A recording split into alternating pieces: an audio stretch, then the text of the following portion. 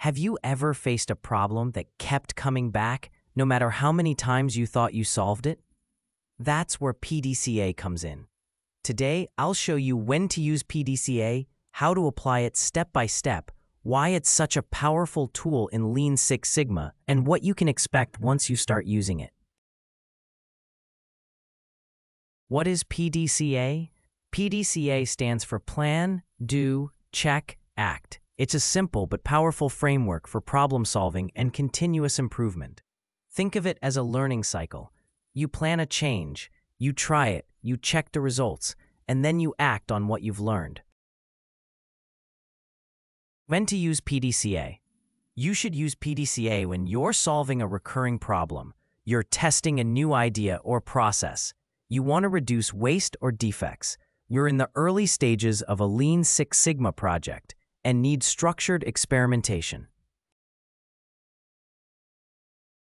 In short, use PDCA anytime you want to improve a process step by step without risking big failures.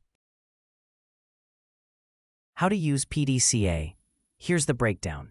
Plan. Define the problem, analyze the data, and set a goal. Example. Reduce machine downtime by 10%. Do. Implement your plan on a small scale. Think. Pilot test. Check. Measure the results. Did downtime really drop by 10%? Act. Standardize the successful solution or go back and adjust the plan if results aren't good enough. PDCA is not a one-time fix. It's a loop. Each cycle gets you closer to the optimal solution. Why use PDCA? Why not just fix the problem and move on? Because most quick fixes don't last. PDCA ensures decisions are based on data, not guesses. Risks are minimized by testing on a small scale. Improvements stick because they're checked before standardizing. And teams develop a culture of continuous improvement. What to expect from PDCA? When you apply PDCA correctly, expect fewer surprises because you test before you roll out.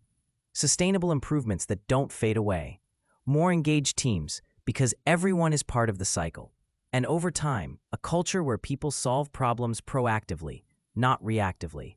In other words, PDCA transforms firefighting into real improvement. So the next time you face a process problem, don't jump to a quick fix.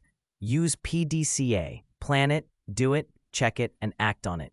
And remember, continuous improvement is not a destination, it's a cycle. If you found this helpful, don't forget to like, subscribe, and share this video with your team. And let me know in the comments, where do you think PDCA could help in your daily work?